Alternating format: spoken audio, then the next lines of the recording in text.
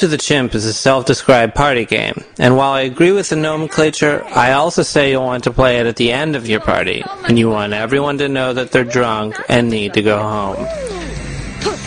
As you present the game to your friends, note that the controls are simple, consisting only of jump, attack, and some other one they'll be too drunk to understand.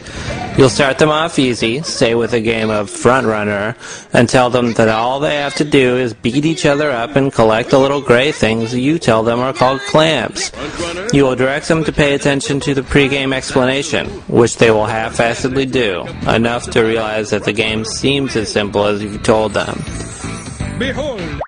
Then, as soon as the game starts, they will forget which character they are, get lost behind obstacles, killed by random objects, and otherwise be confused.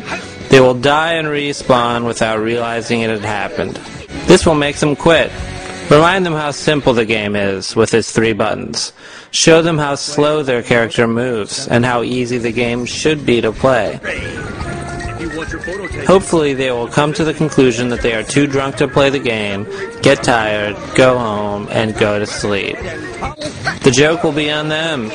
Having owned the game, you realize that no friend of yours, drunk or sober, will ever have enough patience to understand the confusion the game designers shove into Hail to the Chimp. Unexplained rule wrinkles, randomly assigned attacks and their equally baffling consequences, barely noticeable respawns, and round colorful graphics that blend foreground with background. All of these factors lead to bewilderment, boredom, and finally indifference. That said, if you are willing to stick it out and begin to understand its intricacies, Hail to the Chimp can be a somewhat rewarding experience. The animated extras are often genuinely good and provide a decent parody of TV-centric culture.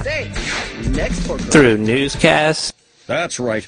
interviews, and advertisements, the designers of Hail to the Chimp create a somewhat engrossing world in which various animals are competing to be president of the animal kingdom. The clams the players collect in various minigames are apparently the voters that count. Hence all the Smash Brothers meets Pac-Man mayhem that takes place in the actual gameplay. Unfortunately, your friends at your video game party are not going to want to stick around to absorb all the wonderful extra content that this game provides. Either that, or you should get less boring friends. No, Hail to the Chimp is best enjoyed alone, and is probably not even worth playing at all. I'm Derek, for Videolamer.com. Put it down!